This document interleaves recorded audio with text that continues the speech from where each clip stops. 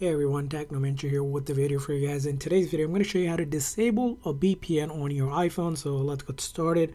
Now, if you have a VPN enabled right now, if you pull down the control menu, you'll see the word VPN on top here. That means you currently have it enabled or turned on. So what you need to do is go into your setting.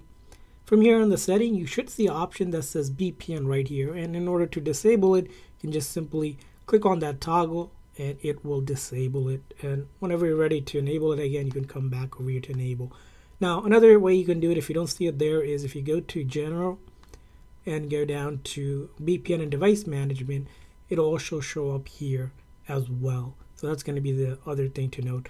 Now, another thing you want to note is that if you have a VPN through an app, right, you need to go on that app and turn off the VPN. So if you have a VPN app, and if you have a VPN turned on this way, you would just come to the app and then just click on to disconnect or disable the VPN, just like that. So that's how you can disable the VPN on your iPhone. I hope this video was helpful. If so, please consider the like and subscribe button for more tips and tricks for your iPhone. I'll see you guys next time.